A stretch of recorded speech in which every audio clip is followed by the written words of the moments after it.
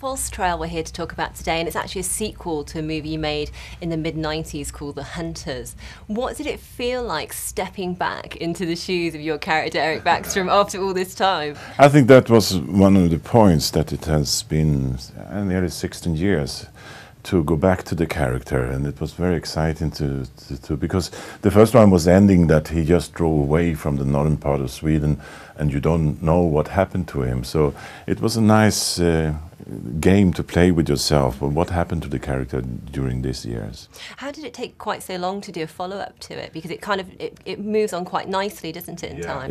Very nice, and a lot of producers wanted to do a second one, but the director said no, because it was that film. And I think every year I got telephone calls from journalists that's asking, I heard it's going to be a Hunter too. Yeah, I don't know, I said. But after about 14 years, he sat, the director himself is a hunter, so he was sitting up there in the north, and then this story started to come. And how was it working with Kjell, the director, Kjell Sundvall again? Yeah, this was the second time for me. And we had, I mean, Sweden is a small country. You often meet each other, but me and Kjell, we hadn't worked together since the first one, so it was very nice to go back. And you mentioned he's a bit of a hunter as well, and you have to do a bit of hunting as well as fishing in the film, don't you? How would you rate your fishing and hunting skills? I think it's one of the things with the hunters movies, that every actor has to be from the northern part of Sweden, and you're born with it, you know, with the fishing. The hunting is not so. I have not been a big hunter, but I'm a very good fisher. Ah, good. So you're able to put them together, your skills on show in the film a little bit? Yeah, absolutely. Even though your character says, I don't know why we're here doing this, we could just get these fish from the supermarket. Yes, exactly. And of course you've played lots of detectives now, haven't you? Yeah. Obviously The Hunters, now with False Trail or Hunters 2, also in things like Wallander, Sebastian Bergman as well. Yes. Do you find that you've got a bit of a forensic mind now yourself? Yeah, it starts to getting out. No, it was mostly it was in the 90s. It was a lot of, it was the Hunters, it was Wallander, and also some Sjöwallvaler, and it was one of the reasons that I said no to not continue with the Wallander. I wanted to do the Henning Mankell books, and then I said no to do some other kind of films and so on. But it all comes back, you know. And what does it feel like playing those kind of detectives? Do you find that you kind of have little kind of things that you pick up when you're playing those roles about how to judge people and to kind of get what you want out of them? I think it's easier, you know, on movie than it is in the real life.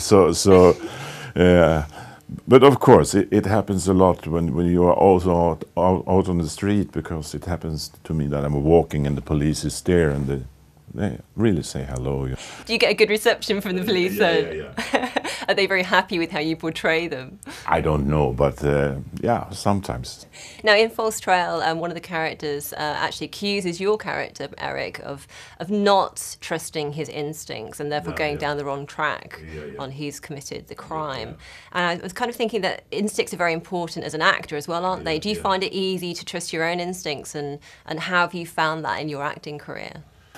Yes, it's always, you have to always take risks, and you have to, but yeah, we call it more, I think, not instinct. It's like to listen to your stomach in one way, the feeling of it, and that maybe is similar to a policeman.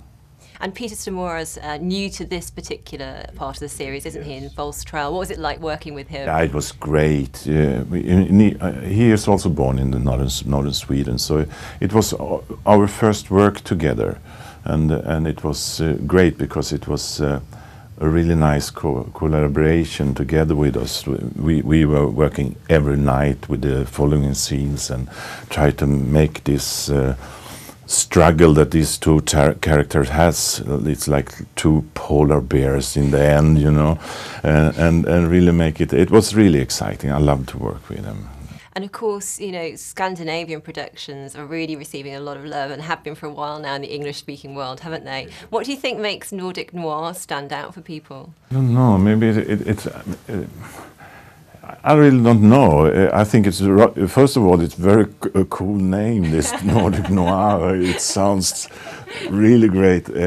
But I think we have a tradition of writing, the authors, that started really in the end of the 60s with Per Sjöwall, the Inspector Beck stories. It's a tradition to make police stories, place them really in the society of today. They started that tradition, and Henning Mankell keep on doing it, and a lot of more of them. I think it started there.